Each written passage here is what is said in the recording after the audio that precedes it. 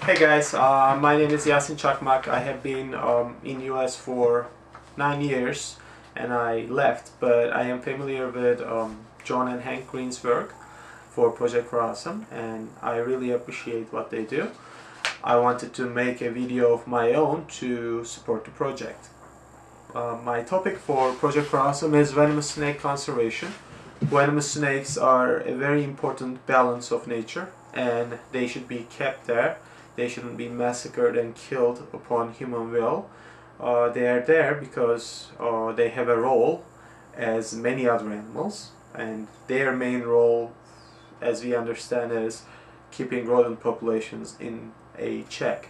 Rodents can be problematic if their numbers rise up to high levels. They can carry diseases like they did during the bubonic plague in Middle Ages. They can also damage people's crops, which is extremely dangerous, especially in countries that depend on those crops to live.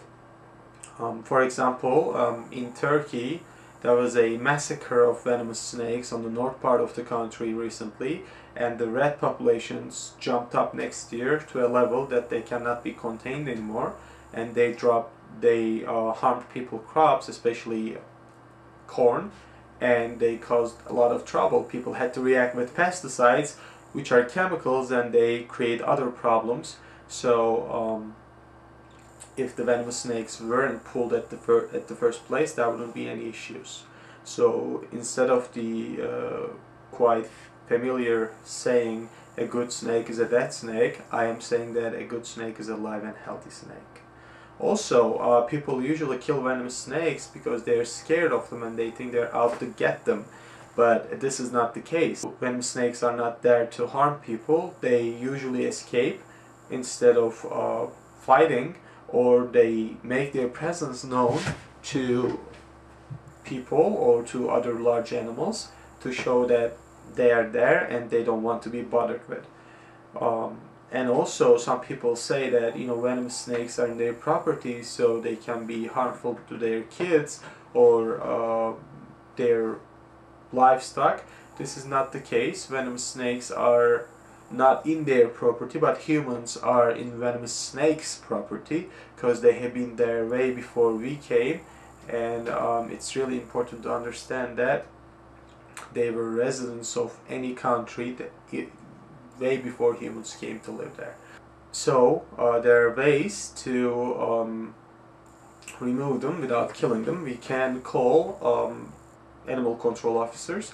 They can come and remove the animals for us without killing them and release in a more appropriate place, or we can even do it ourselves with a large bucket and a broom, and we can just get the animal inside the bucket, close the lid very carefully, and then leave the animal in a more appropriate place where there are less people.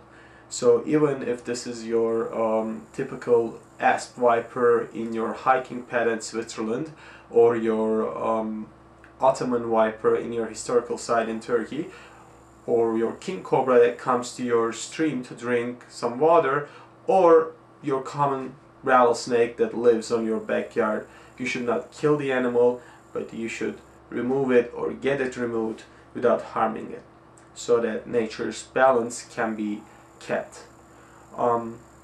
There's one way to help venomous snakes and people at the same time, and that is help funding snakebite projects. There's a snakebite project in Papua New Guinea right now. In Papua New Guinea there are many venomous snakes, and people usually step on them with bare foot and get injured. And there's a snakebite project that right now works to help people by creating anti-venom. If snake bites can easily be cured, snakes will not be killed thinking that they're lethal.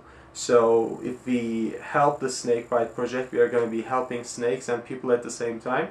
Al Koretz, aka Viperkeeper, is a very important person that's trying to help this project. He is very well known in YouTube, and I'm gonna give his channel's link on the sidebar.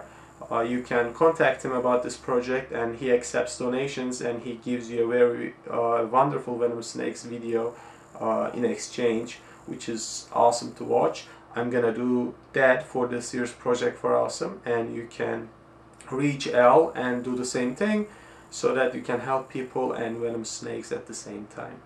I thank you for your time. I thank you for attending Project for Awesome. Hopefully people will understand that a good snake is a live and healthy snake. I will finish my video with a little footage of venomous snakes, Aspidelaps lubricus cowlesi. Hopefully you'll enjoy that too. Have a good day. Thank you. This is another interesting snake I got at the show, and this is today's latest, or I should say last video.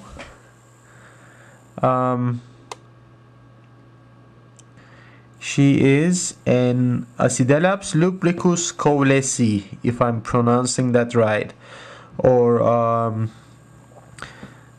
African coral cobra.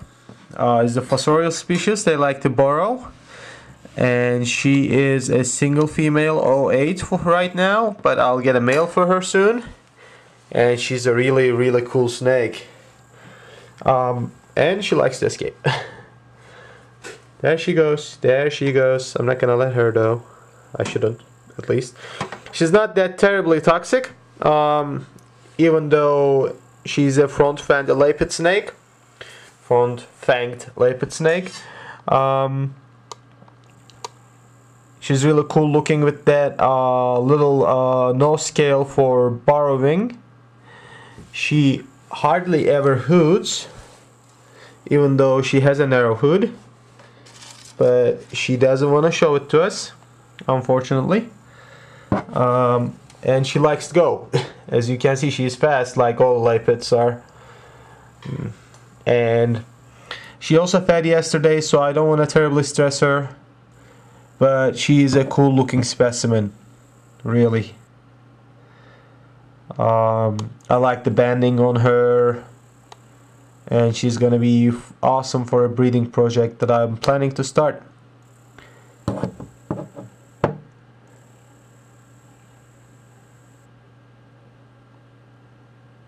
Look at that, awesome.